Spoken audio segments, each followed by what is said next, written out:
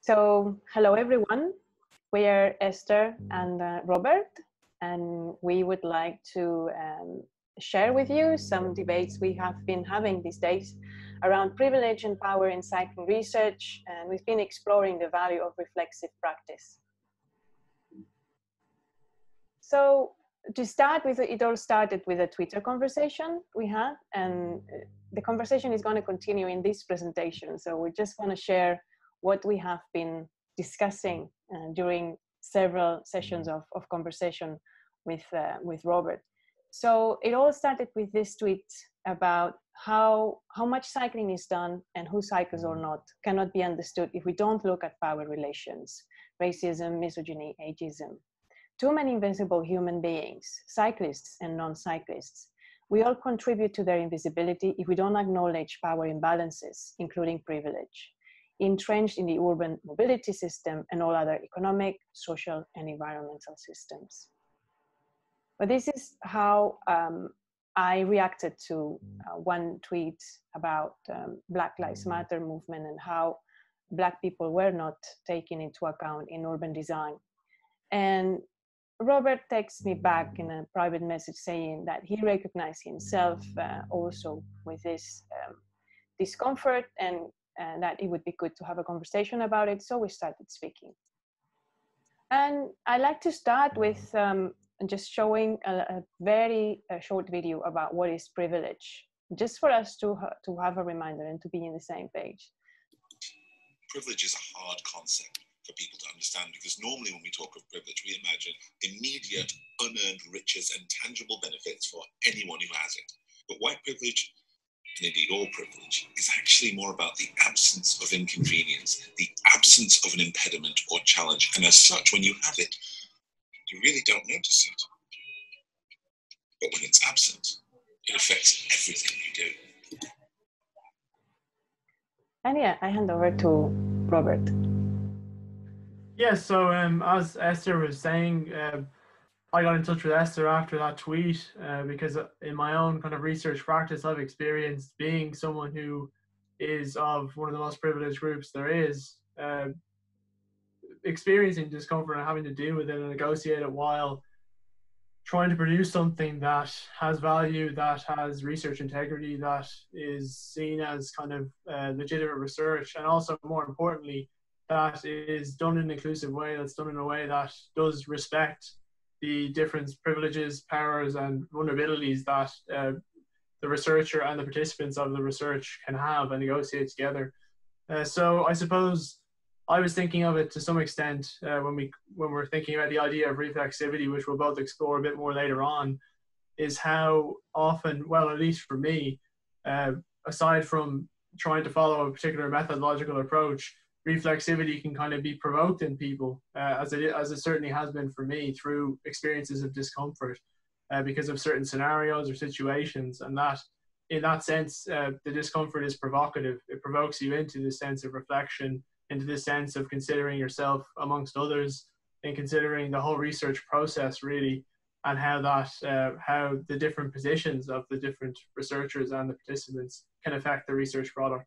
Yeah, so one, like the kind of major scenario I've come across in my short research career so far is the scenario of being a man researching aspects of gender in cycling, and more importantly, doing research with women and with young women as well, and how that can lead to scenarios where there are tension, and that can lead to probably more even so for myself than necessarily the participant, discomfort in myself in trying to do that in a way that allows for the comfort of the participant and allows for people to feel like they can trust me, that they can talk with me as they would someone who was a woman or young woman themselves. So that, I suppose, is looking at like particular gendered experiences of cycling and being sensitive to the fact that not assuming that experiences are similar between men and women and other groups. It's important that we listen to this provocative discomfort and try to do something with it. So that kind of brings me to the question, or has brought me to the question in the past, of how do I deal with this discomfort? And I just added some cloud here on the right-hand side to reflect on some of the concepts that we discussed when we shared these moments of discomfort in our research with Robert. And we were talking about self-awareness, these red lights, being able to identify when these red lights are happening, feeling this discomfort also in our body. So this is part of the embodiment situation.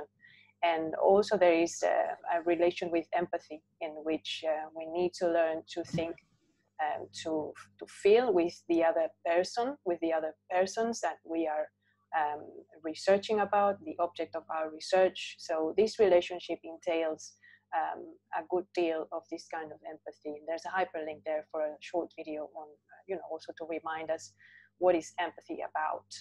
But we will discuss later about embodiment as well. Just to talk a little bit about one of the articles that we looked at when we were having this series of conversations around discomfort, around privilege and power, and around eventually what we were talking about as reflexivity. We looked at some articles, one of which was Finlay 2002, which was a really helpful article in kind of, for us, kind of organizing our own personal reflections and conversations, and trying to, I suppose, bring this, kind of add to the conversation around reflexivity and add to the conversation around privilege and power, and the importance of considering these ideas in doing research to do with cycling. So yeah, one particular perspective that Finlay argues that kind of constitutes a reflexive approach or practice of reflexivity is that of intersubjective reflection. So Finlay talked about other ones like introspection, like social critique, like collaboration with participants as well. But I just thought it would be helpful to focus just on one, maybe because of the whole variety of different ways you can do it. And this one particularly resonates with myself doing qualitative research.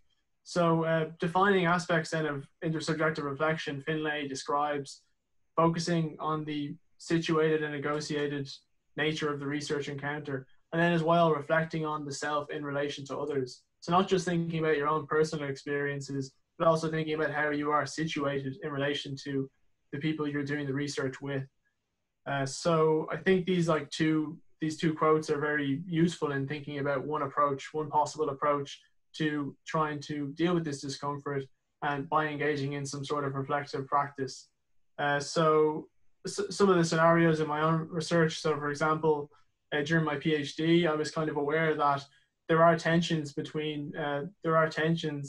and this is once again a kind of a certain way of me putting it discursively, there are tensions between people who cycle and people who drive. And often this is put into separate groups, as we all know, but nevertheless, it does kind of form a bit of the context of going into an interview situation where someone who cycles and myself trying to do a research project to do with cycling and risk could think that I have a certain assumptions about cyclists. I may not be a cyclist myself.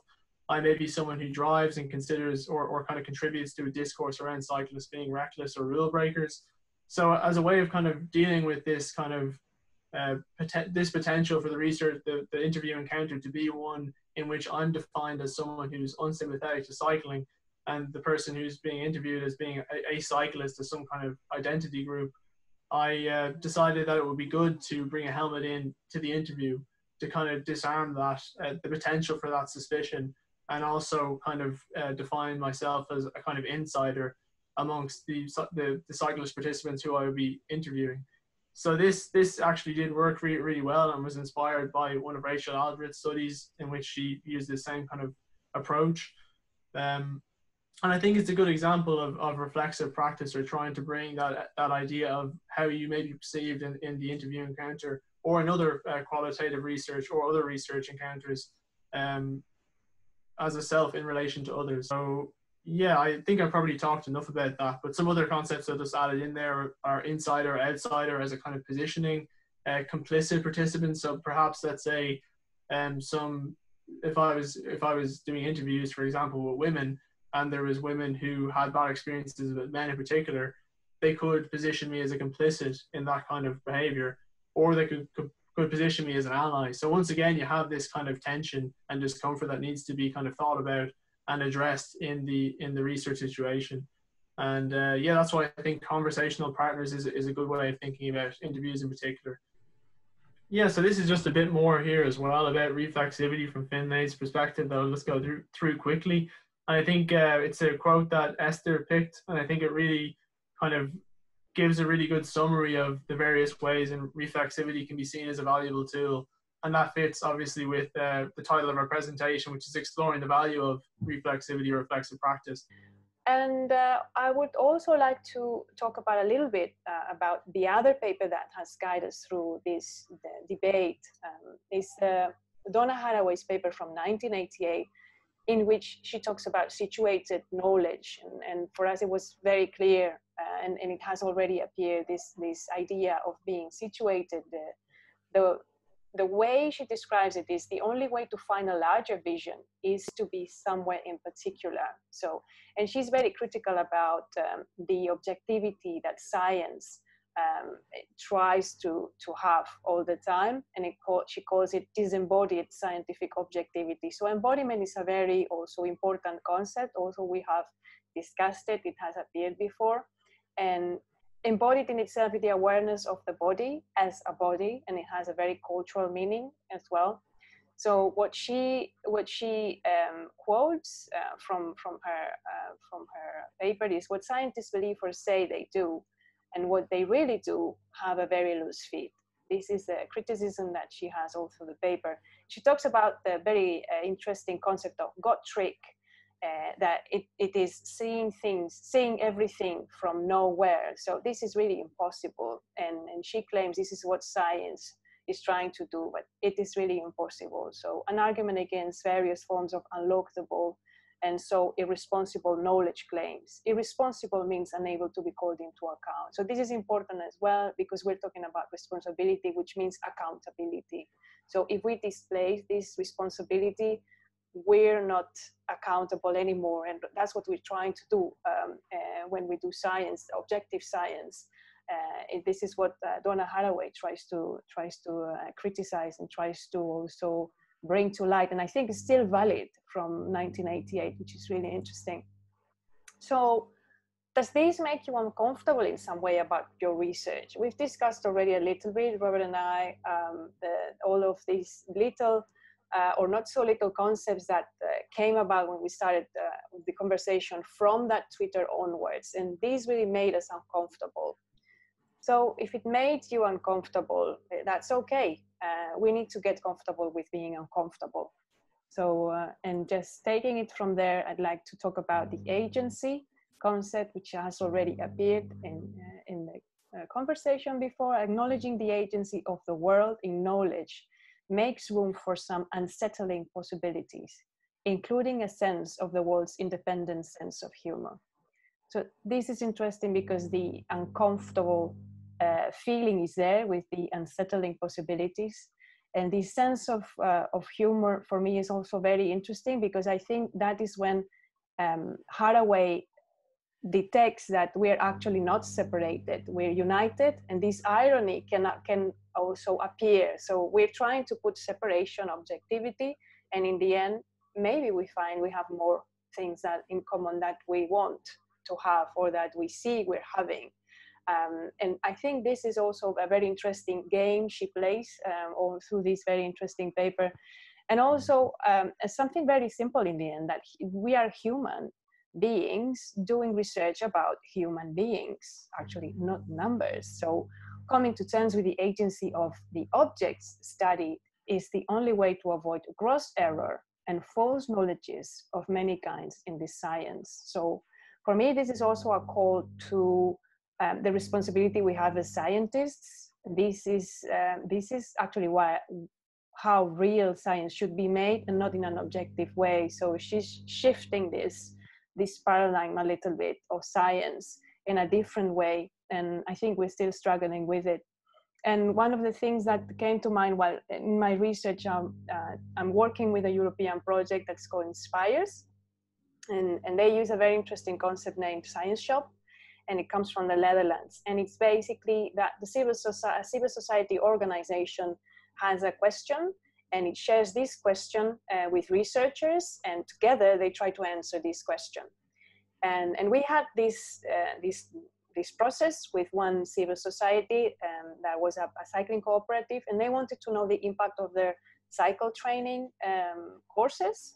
So they had adult cycle training, and they wanted to know how these courses were impacting.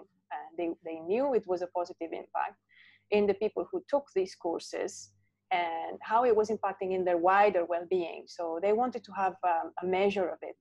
And we entered in a series of discussion and co-production of research in this participatory, also action research, because they're also activists, and there was an objective there of actually keeping that project alive, keeping the cycle training running.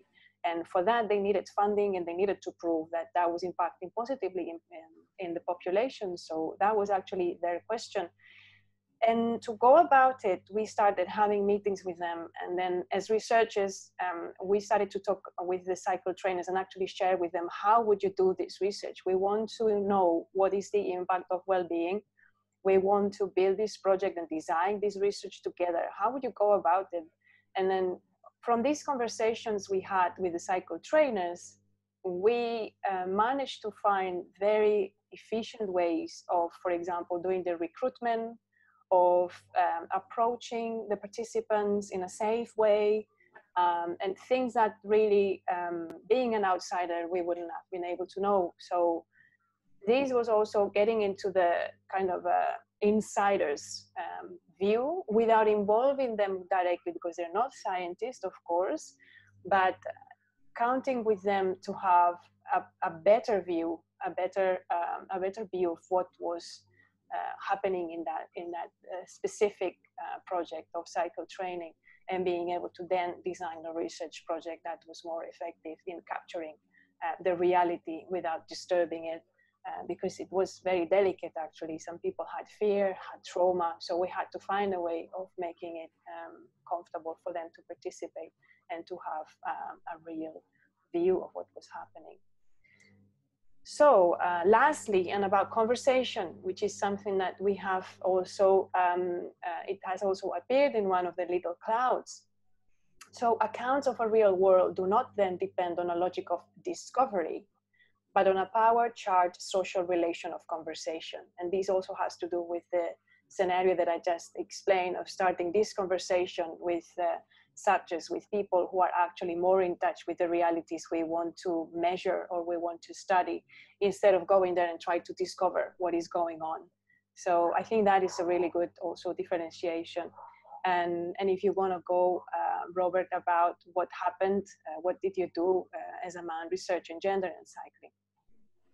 Yeah, sure. Yeah, so I suppose this quote is really, it's just so brilliant, because in the way it's phrased, that it just shows how conversation involves it can involve so many power dynamics, and it's not some kind of necessarily any kind of meeting of equals, or meeting of people who have the same levels of power, or have the same levels of the same kinds of experiences, or the same kinds of I suppose, privileges, I suppose.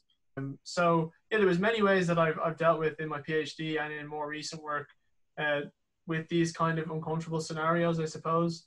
And I think there was probably about 3 main strategies I've used. One of them was trying to educate myself about critical perspectives, so I understand the different kinds of social relations that exist between men and women, boys and girls, and these kind of I suppose categories of gender, I guess, as well as looking at different, so this could be from feminism, this can also be from gender studies more broadly, and trying to I guess understand and reflect upon how I may influence the research encounter, how I may influence then the data that's collected, and as well in terms of trying to protect the participants and not putting them on the spot, or giving them space to talk about their own experiences in a way where they feel trusted and not judged, was very important for me. So the first strategy was trying to educate myself on the critical perspectives. Then secondly, so I didn't go in naive, and then secondly, trying to listen non-judgmentally and trying to really take a back seat, which I think is good practice in general in qualitative research, irrespective of uncomfortable positions or situations. But that was another aspect of how I carried out the research. I made an extra effort not to appear, I suppose, or come across as domineering or as interruptive or as in any kind of way, I guess, overly trying to steer the whole research encounter. So really trying to be more of a conversational partner, as I was discussing before. But even more, I suppose, more to a greater extent, taking myself as much a backseat as possible and allowing, for example, in focus groups, for the people who were involved in the focus groups to talk as much as possible and actually lead the charge, really. So I'd imagine as a man, I probably took even extra efforts than I would if I was a woman going into that situation, perhaps in cognizance then of the potentially different power-charged social relation of conversation that could ensue. And then third and last, I made attempts to try to look at or try to kind of, I suppose, check if there were some big differences between myself doing focus groups or other facilitators doing focus groups who were women. So I think that was a pretty good idea and a very kind of reflexive approach to try and see how much of an influence I was having and if I could improve and if I could, I suppose, have find a way to build a better rapport, find a way to maybe improve my own research practice so participants felt more comfortable, and then ultimately find a way to deal with the problems of power and privilege that may have presented and really, I suppose, defined aspects of the focus groups. And what I found in this particular one, interestingly, was that actually it was more the style in which the focus groups were facilitated than the gender of the particular facilitator was actually more important. But the important thing in relation to reflexivity, I think, is that it was actually explored and that it was actually taken seriously, that there was real potential for privilege to intrude and to change the entire research process. So yeah, I think that's probably enough about three different ways. And can I just say as well, actually, that all of these kinds of conversations and concepts we're talking about, at least from my perspective, these all are part of more of a kind of, we're taking a kind of loose approach to them because this is all imperfect and it is all very fallible, but it all comes from that position of discomfort in the first place, as opposed to any kind of particular methodological approach. It's more a reflection and a conversation, really, that we're trying to contribute to. And in that sense, it is kind of loose and unfinished and ongoing. So I'll just put you on to Esther. Absolutely. So it's kind of rounding up because we are finishing as we started with this discomfort. And we also wanted to share with you some of the questions that arise and that we would like to bring into the debate and hopefully make you also think about it and engage in this debate with us. Because this is, as Robert was saying, an ongoing challenge. So how do we become these reflexive researchers? We've shared some examples that every case, every person might be different. Should we make reflexivity explicit in our research? I think it was in Finlay, was one of the, or two of the bullet points were about making this explicit, but how do we do it? And we need to be transparent. Are there obvious power dynamics between researchers and the human objects of their research? That was the question that Robert was also reflecting about in his own research. Discomfort, red lights, we talked about it from the beginning. What do we do with them? How do we get comfortable in them? And how do you build that trust that we were talking about as well with the objects of our research, with the people? How can we make them share with us? And how can we make that conversation as comfortable as possible for all of them? So this is a little bit our reflections and what we wanted to share with you. The big question is what next from here with all the things that have been going on lately. We really wanted to do something about it, and at least this is the first step, thinking about it, taking in reflexivity approaches, as Robert also was saying in this last, in his last reflection, his last research experience that he was saying. So how we take it forward from here. This is basically our contribution. So yeah, I hope you enjoyed. Thank you all for watching. I hope we can discuss this further in the Cycling and Society sessions. Yeah, so thank you. Thank you, Robert, as well. Thank you.